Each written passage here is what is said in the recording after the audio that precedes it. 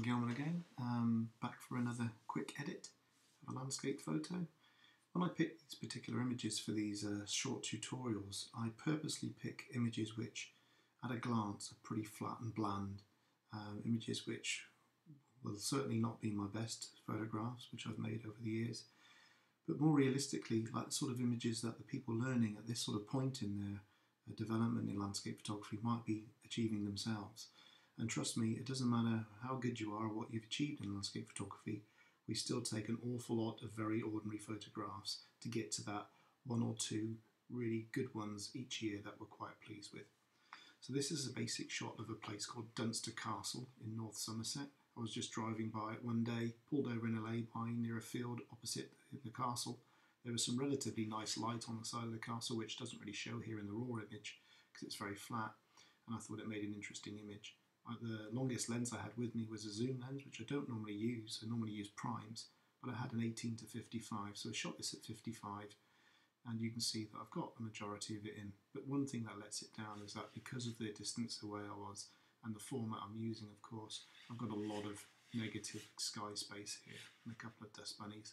So the first thing I'd look at when I was looking at an image like this before I was going to turn it into something would be the crop.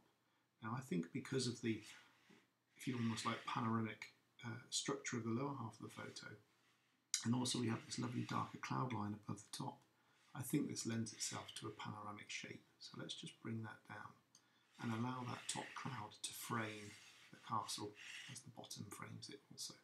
Also here we have a few animals, some livestock in the field, which I think is a little distracting. But I also like this point where this foreground run of trees crisscrosses against the back. So I'm going to pull that in a little bit and use that as my endpoint, but I don't want to go too near the edge there. I think that is a relatively nice crop.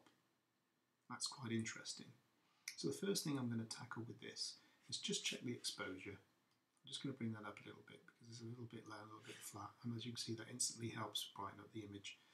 And now my eye is drawn to the sky. This could be a really nice dramatic sky, and there's a couple of little cheats within Lightroom you can use to really pull that out. And one of them is the clarity slider. Clarity is often used a little bit holistically across most images, but it makes them too crunchy. And I don't always like using it, or much of it, within foregrounds or areas where there's a lot of pattern or structure or texture. It does too much to the image, but it does work really well in skies. So if we take an adjustment brush and we use clarity, with a nice soft edge on our brush, with a good feather, we can paint some clarity on. You can already see it pulling detail out of the sky, making that sky more dramatic straight away.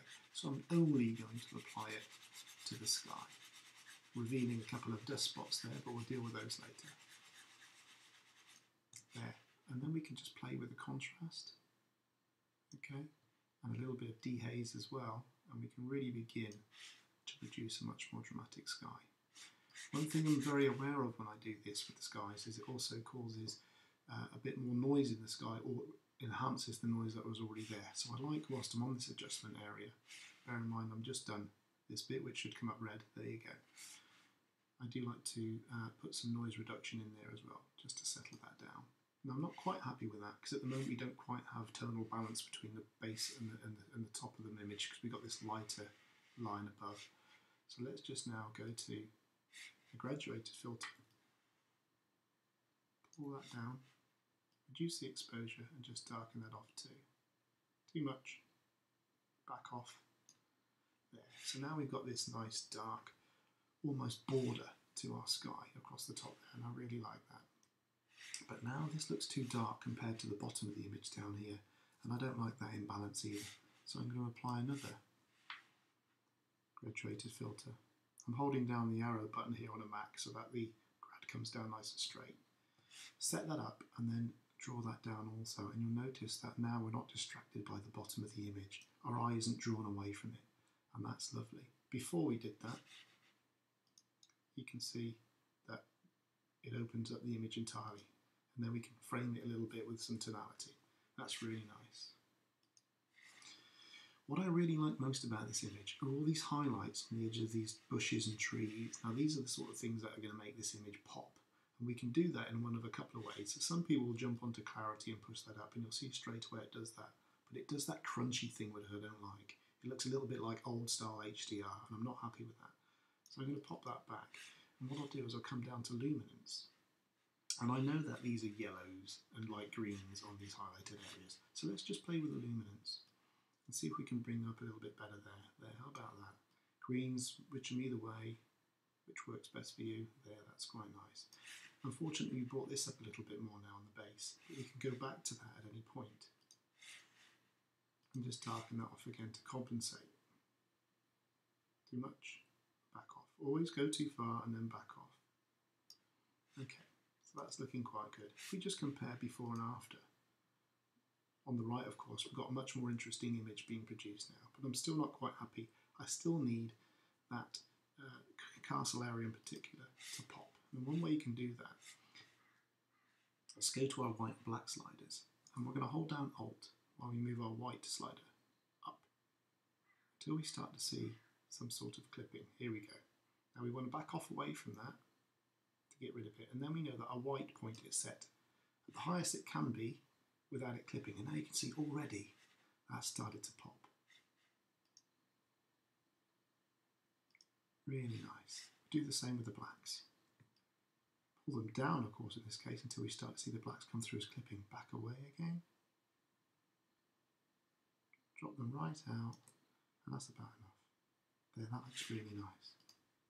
See how that's beginning to pop now.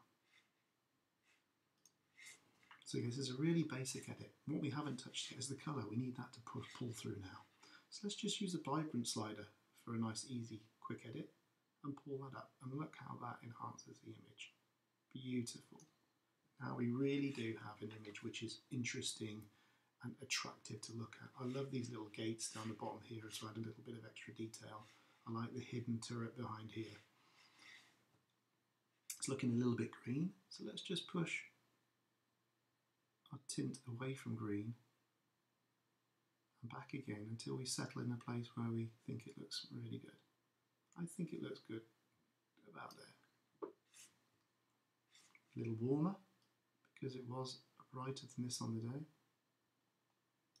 There, looking really good. This is a really basic, quick, fast edit.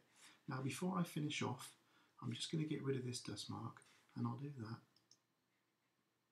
in Photoshop because the patch tool in Photoshop is wonderful for doing something like this. Take a few seconds to open, and while we wait, let's have a quick before and after. Oh, it's glitters to it. There we go. Just waiting for that to buffer up. The Mac is a little slow today. It's a very old one. So here we go. Let's just zoom in on that area because we want to get rid of this bunny. I've already got the patch tool set up, and all I need to do is ring it, pull it over to something similar next to it, and that'll get rid of it. Very quick check to make sure there are no others we've missed. Bear in mind I'm right in at 100% here also. That's okay. Okay, that's fine. Now I'm not even, because I'm doing a quick edit like I did in my last video, I'm going to bother doing a different layer for this. This is a nice quick edit. So let's just save that. So it saves back into Lightroom with that adjustment made. Done. Close it all down. Find Photoshop and get back to our image. So now we've got rid of this dust bunny. I think this looks really nice. I don't think we need to do any more to it than that other than sharpen it. Now what I'll do at this particular stage to sharpen is I like to use a sharp plugin by Nick Software as opposed to using the sharpening down here. This is a Fujifilm image and the sharpening isn't always particularly good with Lightroom. It can be a little bit wormy, I think some people describe it, and it can be a bit muddy. So what we're going to do is we're going to open the photo in Nick Software Output Sharpener, Sharpener Pro 3 it's called.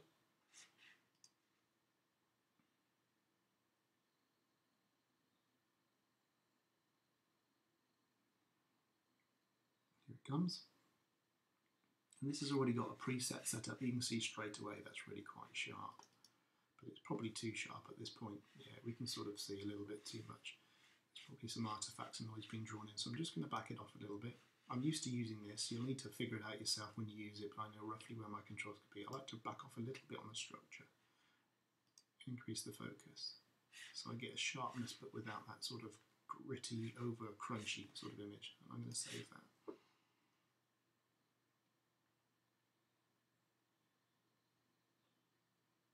The image was pretty sharp as it was. And there we have it. I'm not really going to go much further than that because, again, my first series, tripping over my tongue, is going to be about fast edits and why you don't need to spend hours and hours and hours necessarily on an image to make it look attractive. So let's just pop that up. Full screen. What about that? I think that's a far more interesting image. It's pleasant to look at. It's got structure. It's got some drama within the skies there. It's got lovely distribution of highlights and specular lights across the fronts of the trees there to give it some actual dimension, and it even tells us a story. This lonely castle on a forested hill. It could be anywhere in the world, couldn't it? So let's just go back to our bar and go back to what it looked like to start with.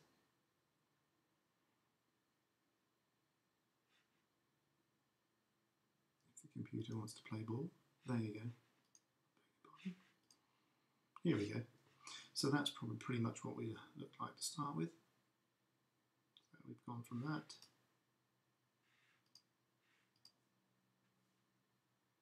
to this, a final image. And you saw the various steps there as they were saved throughout the process. There you go. Again, thanks for watching. That's Dunster Castle.